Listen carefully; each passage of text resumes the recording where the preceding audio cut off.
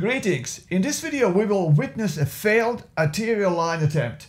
I would love to get a feedback on what our community would do differently.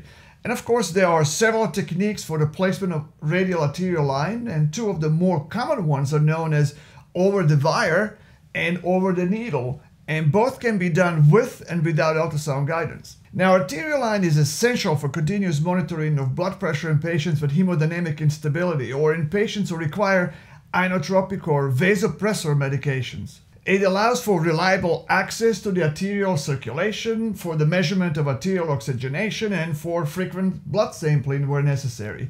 It is an important skill to master for anyone treating or administering anesthesia in critically ill patients.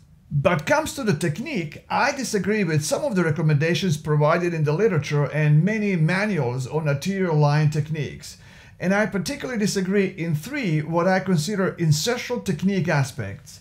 The first one is, a common recommendation is that the needle should enter at about 30 to 45 degree angle to the skin over the point of the pulse palpation, and I strongly disagree. That angle may be adequate for arterial line sampling blood gas, but not for insertion of the arterial line catheter. The angle, in my opinion, should be much lower, closer to 20 to 25 degrees, to assure that the needle tip does not continue through the arterial lumen into its posterior wall, which would damage the wall and prevent the catheter advancement. Number two, the recommendations often advise a slow needle advancement. Again, I disagree. I believe that the best needle insertion is a rapid and fast insertion to prevent artery from rolling. Many patients who require radial arterial line are older, sicker, and often have arteriosclerosis and thicker, tougher arterial wall, which requires a faster needle entrance to prevent displacement by the needle. Number three, and many texts on the technique suggest administration of the local anesthetic as an option for comfort of the patients who are conscious. I believe, however, that the local anesthetic, such as lidocaine 1% or 2%, should be mandatory. Also, to decrease the arterial spasm when the needle interacts or enters the arterial wall, particularly with a failed attempt. If the artery goes into a spasm, you may not be able to cannulate it any further, and therefore administration of lidocaine may prevent this. But let's watch the video and see where the mistakes may have been made with this attempt to cannulate the radial artery.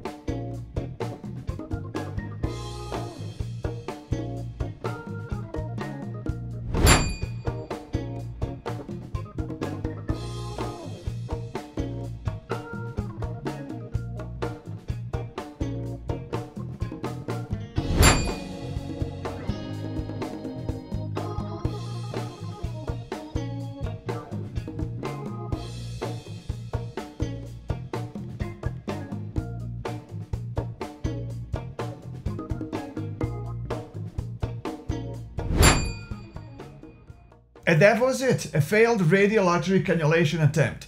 Make sure to hit subscribe button to see the follow-up video on what we did to overcome the problem and successfully cannulate the radial artery in the same patient. But in the meantime, I would love to get some feedback on what you believe were the mistakes that led to the failure, what you would have changed or done differently, and three, should ultrasound guidance be mandatory for radial arterial lines?